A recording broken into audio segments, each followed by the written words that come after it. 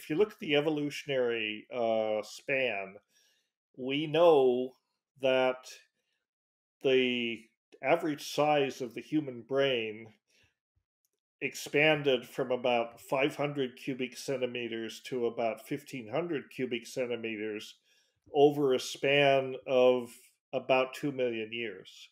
And, modern hominids, Homo sapiens, have a cranial capacity of about 1500 centimeters.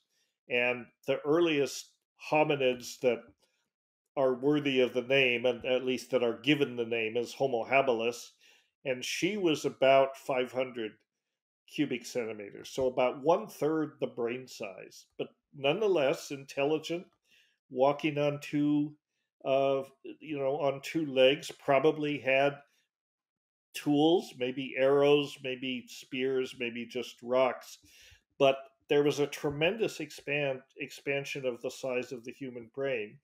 Now, the Stoned Ape Theory is not simplistically saying that, well, these people ate mushrooms and got smart. It's obviously not that simple. Numerous variables, numerous factors influence this rapid expansion, but the time frame in evolutionary terms is quick. It's the blink of an eye, really. That 2 million years is nothing in evolutionary time. So it was a very rapid expansion of the complexity and the size of our neural equipment, and that was in response to uh, multiple environmental factors. They were growing up, they were evolving in an area where there were many pressures, but mushrooms may have been part of this mix. Why was that important? Think I think the gist of Terence's argument, and certainly it's the gist of my argument as I sort of reformulate it, uh, is that they gave us imagination. Essentially, they enabled us to learn. They were learning tools that enabled us to develop internally meaningful abstractions, basically symbols. And we, as modern humans, we live in an environment, we live in an ocean of ideas, internal visualizations, thoughts, and constructs are every bit as real, in some ways more real to us than the external world. And I think consciousness, you can define consciousness in various ways. Nobody really knows. There are many different definitions, but one of the sort of qualities of consciousness that I favor in the context of this quote unquote stoned ape theory is that we build an internal representation of reality. We build a model of reality in our heads that is a reflection of our environment, but it's not the same as our environment. It's essentially a internal construct of the way things are, and it that includes sensory input, sensory neural input from the environment.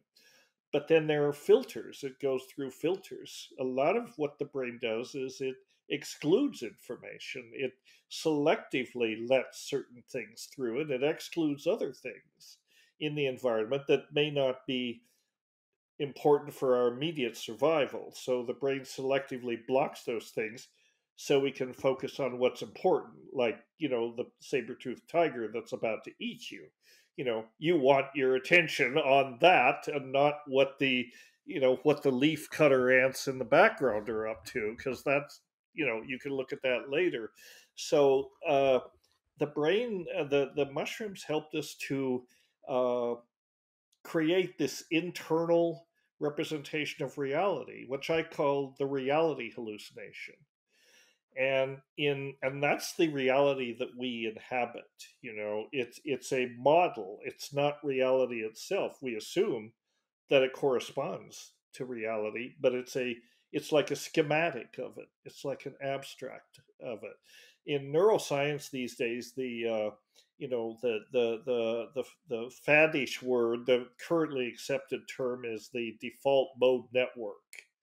But the default mode network uh, doesn't quite encompass what I'm talking about.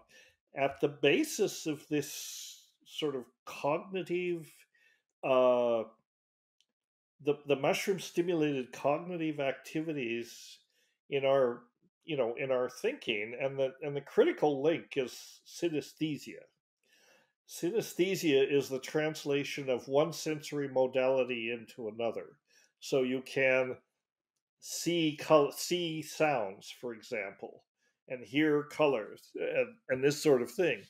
And synesthesia, if you think about it, is the basis of language, because here I am sitting here making essentially meaningless small mouth noises at you, but because we share a language, those small mouth noises link to inner visualizations and interpretations. So if I say mushroom, chances are you understand what I mean, and chances are you visualize a mushroom, in your imagination. So I think this was the critical link that as we know, deep visionary states with psilocybin mushrooms lead to a flood of internal visions and hallucinations and so on.